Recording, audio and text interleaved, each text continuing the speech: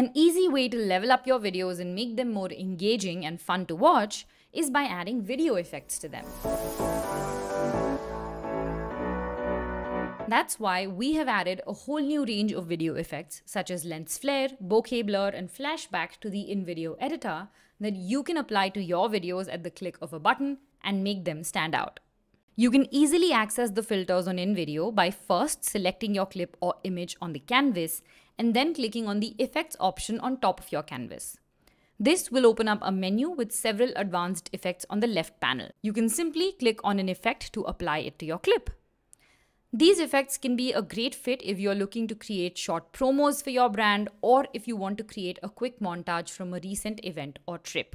For instance, I am creating a promo for this real estate open house event. So I've already added all my clips to the timeline, and this is what the video looks like at present.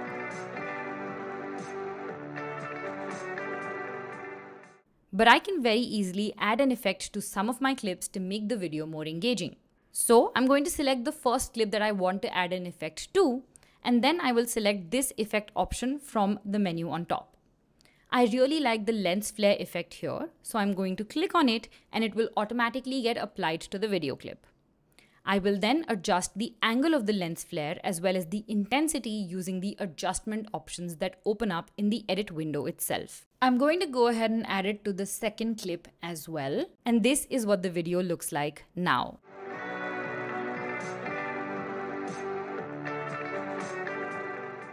Now for another project, I'm creating a list of the best places to travel to for solo travelers.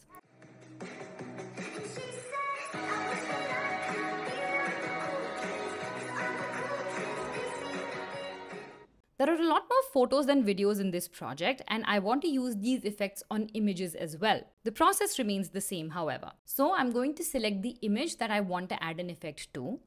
Once selected, I'll go to the Effects tab using the menu on top, and then I'll select the effect that I want to use. I want to go ahead with the beat rock effect for these images. So I will click on that effect and it will automatically get applied to the image.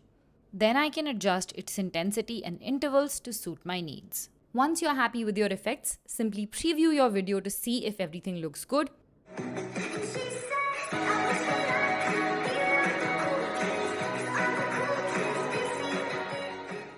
Once you're happy with the results, go to the top right corner of the screen and hit Export. Say goodbye to boring montage videos and add life to your pictures and clips with InVideo's video effects.